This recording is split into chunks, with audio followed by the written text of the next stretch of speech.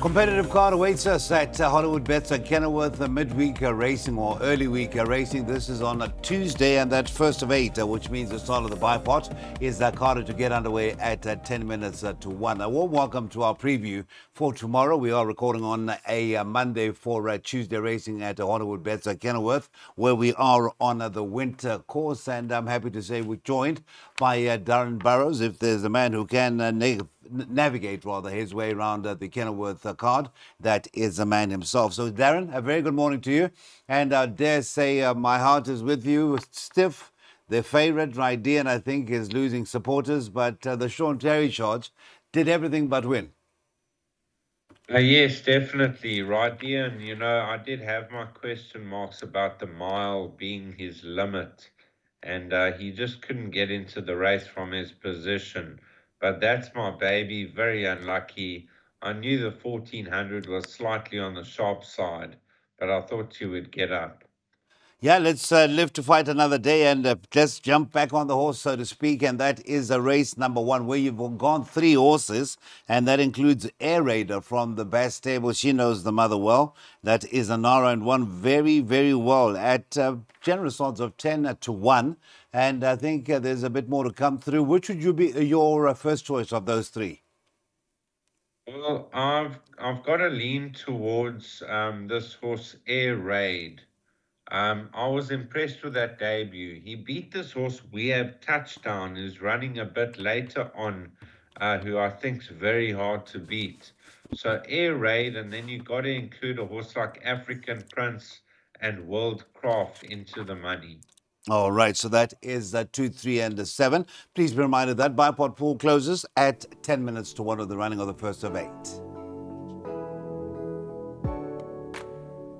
All right, so we move on to race number 2. Race 2 is off at 13:25. By the time race 2 runs tomorrow at Hollywood Bets at Kenilworth, I think that field would just have been announced, that final field for the 6th of July. Cape Racing Sales Maiden Plate is race 2, and looking at the betting, Maniki Neko is at 11 to 10, has had a few chances. This will be the 10th outing, but certainly seems to be really banging that door down for that victory. The 2 Walk With Me, 4 to 1. The 9 Approach Shot, 9 to 1. 10 to 1 about the 4 Master in Color, 12 to 1, and Better Bar those quoted runs. So that is race number 2. Anything you can really pick out? I know there's a full brother to Pocket Watch from the Pedigree stable. That's a 4. Not really fancy, 10 to 1. Any other pedigrees? You're the pedigree man, Mr. Burrows. Anything you can pick out that might just be a 4 on debut? There's a lot of nicely bred horses. I don't see any early money for them, but like number 7, Vercingetorix out of Al Mufti Mare. You've got number 6 with a bit of speed, Querari. You've got a One World, number 5. You've got a Master of My Fate, interesting jockey booking with Grant van Niekerk for Pete Steyn. So you don't know just yet. But on form, Maneki Neko looks a horse to beat. He's had, 6 places from 9 starts, 2 good seconds. His last start, there's been 8 runners and 0 direct winners. That is a concern, but I thought he was good enough for the PA. And then Walk With Me, being gelded. His debut was good. He ran on late over 1,000 meters. I do believe he's looking for further, being a Master of My Fate out of a Silvano mare. But I see Richard Fourie takes the ride. So I'm going 3 to beat 2. And then Lucy Rocket from the Andre Steyn stable. I don't think this horse is out of it. Okay, but we can bank a Maniki Neko, and that's the first leg of the PA, off at 13:25 race 2, outlay 350 Rand.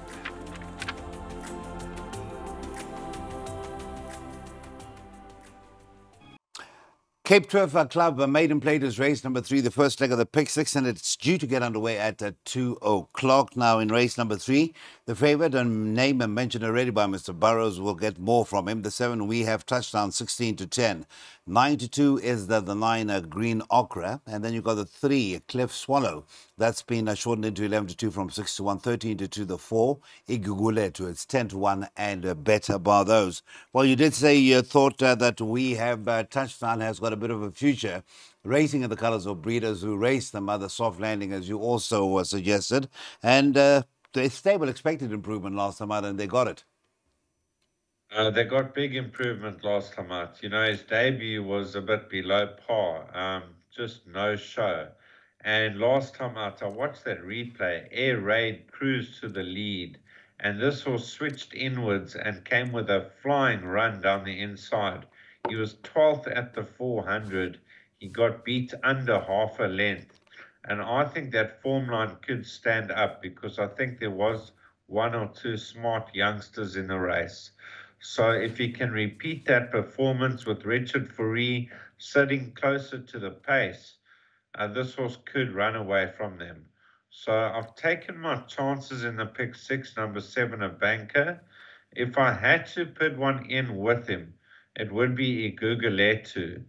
I know he's had 9 starts, but some of his form lines were strong. That third behind Riverstone in a 20-horse field, there were 5 direct winners. His last start, he tried a mile. It was too far. I just get the feeling this could be the right type of race for him to run in the top 3. So 7 to beat 4, 7 a banker in the pick 6. Thank you very much. The banker comes about at the get-go of that pick 6, 2,520 Rand, and that get-go is carded for 2 o'clock. We now approach the start of the first of 2 jackpots, being an 8-racer program, and that is race number 4. Now, this is an open maiden, and it's over the 1,600 meters. In this open maiden, just having a look at the betting for race number 4. The distance is 1,600 meters, and your favorite in race number 4 is Groove Jet, the 7, and that is currently priced up at 28 to 10. Tied at the top, the 6 Greenland is at 33 to 10, and then it's 5 to 1 in from 11 to 2 about the 4 Apache Chief. So we've got a maiden handicap. How do we go about negotiating this? The 7 Groove Jet in the colours of Greg Bortz. JP gets a ride for Justin Snaith. That is currently at the top of the boards, 28 to 10, Mr. Burrows. I thought this race could be wide open. You know, Groove Jet does carry 61 kilos, has the form to win. His last start behind Prince of Tibet, he was even money, and there's been 6 runners for 0 winners. That has to be a concern, but he's going to enjoy the step up to a mile. You got Greenland. He's been very disappointing. He was backed in from 7 to 2 into 11 to 10. Second runners at Golding last time out. 9 runners, 0 winners. That's the reason why I played wide here. Apache Chief. He's got in and out form, but on his day, he can quicken up well. You've got Gripen from the Woodruff stable. This horse should improve further over this trip. Made headway late last time out. You've also got a horse like We Have Situation. Ran 3rd behind St. Bridget, only 52.5 kilos. And then Sansa Stark, also right there, but had 11 starts. The improver could be Black Cherry. I know he came to the racecourse with a reputation with Mike de Kock back in 2022. He's had 1 run in 2 years, and that was recently. He ran 4th to Tambourine Man. There's been a winner from the form line. If not in need of 1 more run, Black Cherry could be the improver in the race. So basically just 1, 2, and 3 would be ones that you don't really take that serious, and the 9 Moye, but the rest are certainly on paper and by your assessment have winning chances. But the favorite is the 7 Groove Jet at 28 to 10 in leg 1 of Jackpot 1. Okay, so we're getting into a race 5. This is the weighted to win for Tuesday racing at Hollywood Bets Kenilworth, where we're racing on the winter course, proudly brought to you by Betway. And looking at the betting for this Cape Sea Stakes, we've got a 3 to 1 favorite in the form of the 3-year-old, number 10 Prime Venture, number 2 Fair Advantages at 7 to 2, bracket at 7 to 2, with the 3 My Bestie back to form, has been edging back to form in recent times. The 6 King Pele's is at 15 to 2, 8 to 1, and better bar those. Well, the first thing that sticks out about My Bestie is a certain Kelp Forest, Mr. Burrows, who's certainly been in good form. 2 wins back to back. Yes, lovely horse to own, Cobb Forest. He's really improved a lot lately. This horse, My Bestie, he's had two comeback runs after a short break. A good fifth, 3 lengths off in a class four. Last time out, turned into the straight stone last, flew up behind Cobb Forest to get beat 2.5 lengths. His rating has actually come down from a 104 to a 73. So this is the right race for him to win. And I just get the feeling this could be a confidence boost for him in this type of company. Dangers, Fair Advantage has a chance. A horse like King Pelez could improve on recent form. And then a horse like Prime Venture, I don't think he's out of it. He's lightly raced and a jockey booking of Richard Foree. But I'm having a bet on My Bestie. I think he could have one more in the tank.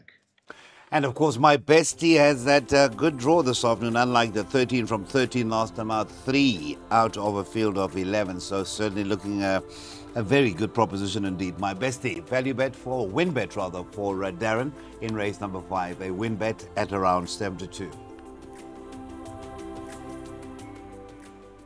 Let's go to a very, very competitive middle stakes. That'll be race number 6 over the 1400 meters. And the computer form actually featured the favorite on the cover. They reckon won a feature over the 1400 and is back to its optimum trip. Louis gets the ride once again.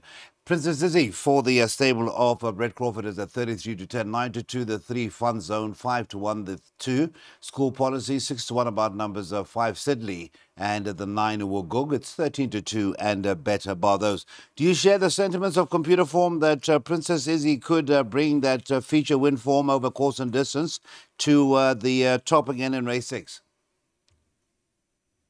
Definitely, she's a big runner. She beat Enemy Territory, what was it, a length and a half? Yes. And they come in at the same weight once again.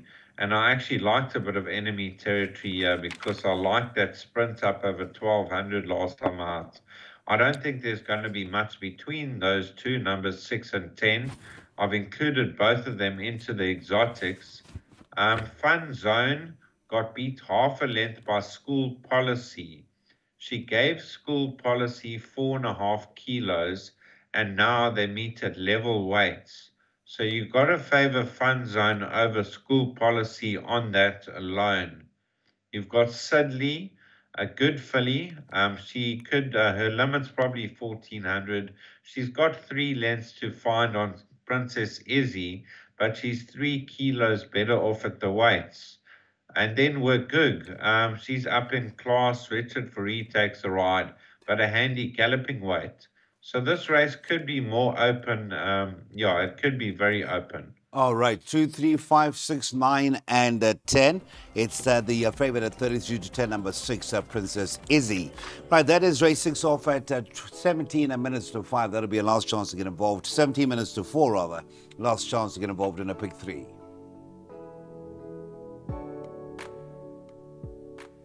Right, to the penultimate, and of course, the last chance to get involved in a double is the Cape B Stakes, and it's an average merit rating of 86 for this 1400 meter event. And the favorite is the 3 Aspect at 3 to 1. The 6 Oliver is at 4 to 1. 9 to 2 is the 4 Fibonacci. Also 9 to 2 is the 8 Call Me Gatrix. It is 6 to 1, the 1 Kariaku. And then it's 10 to 1 and better bar those. Scratched is the 10 Kitchikau, and that's the only scratching we have on the card at this early stage. So that leaves us a field of 11. And Mr. Burrows, where are your loyalties in this Class B over the 1400 meters? I see Fibonacci hardly puts a foot wrong with Aries aboard. He seems to get a tune out of her. Yes, there are a couple of runners here with decent form. Now I want to start off with Kariako. I actually put an offer in because I want to purchase this horse before his last start. I thought he has ability, but he's just not putting it in. And right after that, he won a cracking race. He actually won with a ton in hand, and he showed his ability. And I'm hoping he can follow up once again because he only got a 4-point penalty. and he's got a handy galloping weight and a one draw. So Kariako is going to be my narrow first choice, but not one to trust really. I'm just hoping he can reproduce his last start. You've got Aspect going for 5 in a row. I mean, this will struggle to win a maiden. I think he had a wind up or something that he was off for 6 months, but it's definitely come well because he's gone start to finish in his last 4 starts. And Richard Fourie retains the ride this time around. He beat Oliver by 0.4 lengths.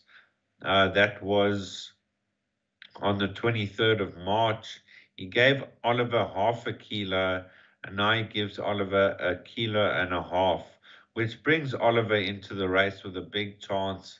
I think the 1400 is going to suit him too. Fibonacci got beat under a length by Aspect last time out. He's also in with a big say. And then Call Me Getrix, the filly in the race. She's got fair form, handy galloping weight. She could get involved. So I've included all of those runners 1, 3, 4, 6, and 8. Each way play, 6-1 is the one Kariako, and that is Eric Sands and Craig Zaki. Craig Zaki, this will be his second ride ever upon this 4-year-old son of Captain of All. Also, last chance to get involved in a double, and it's an off time of 22 minutes past 4. Lucky Last should get underway at 5:25. Hopefully, it is a lucky last for some. Hollywood Bets a brighter future class 5. It's over the 1100 meters. And the favorite is the 3 shifting path from the Pit Border stable with Louis Mkloto aboard. He's ridden it twice for a win and a second. That is at 3-1. 2-1 rather. 3-1 is the 2 Tambourine Man. Number 5, Wiley Jack is at 5-1. 7-1 is the 6, Champagne Mac. Number 1, Gravity is at 10-1, along with the 9, Mr. Frosty, also 10-1. 14-1, and bet about those. It is a get out of it stakes, Mr. Burrows. Which way are you pointing us in? Well, I found a bit of value on a horse called Gravity. He's currently 10-1 in the betting. His rating's down from an 82 to a 66. Within a couple of starts. He beat Riverstone in his maiden when they fitted blinkers on him, and he was super impressive that day. I know that was that ladies' race, but he won well. Then he disappointed for a couple of starts. He changed stables. He's finding his form slowly again. 3 lengths Grand Bay, 4 lengths Shifting Path. He gave Shifting Path 2.5 kilos, and now he receives a kilo and a half. So that's a 4 kilo swing in Gravity's favor. And last time out, he was behind Kelp Forest. I thought the 1400 slightly on the far side. So Gravity, 1100 meters. I think he should be in the top 3. By no means a good thing. Shifting Path is in good form. He'll be right there at the finish. And this horse Tambourine Man, he took a while to win his maiden, but off his rating of 65, he could follow up in this type of company. So let's rounding it all off, Mr. Burrows. Race 3, number 7, a win, and race 5, number 3, My Bestie win. And then you can actually go the conservative route, the one Kariako a place, and the one in race 8, Gravity a place as well, and that would be a nice all to come.